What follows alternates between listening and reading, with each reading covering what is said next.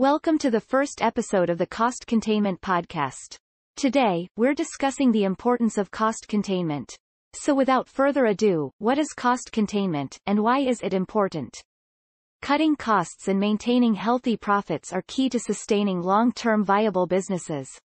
As organizations grow organically, acquire other companies and expand their operations, unnecessary complexity begins to creep in.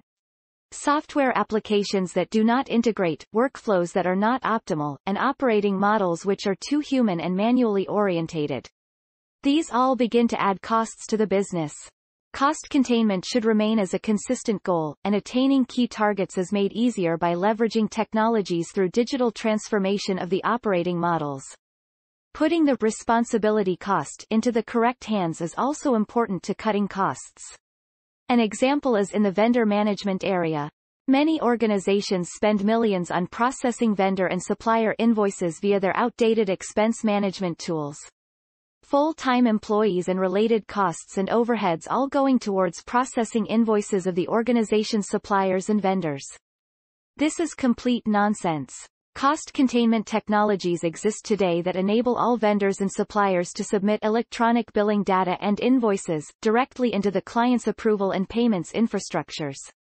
This cuts out the cost on the paying client side of the process entirely.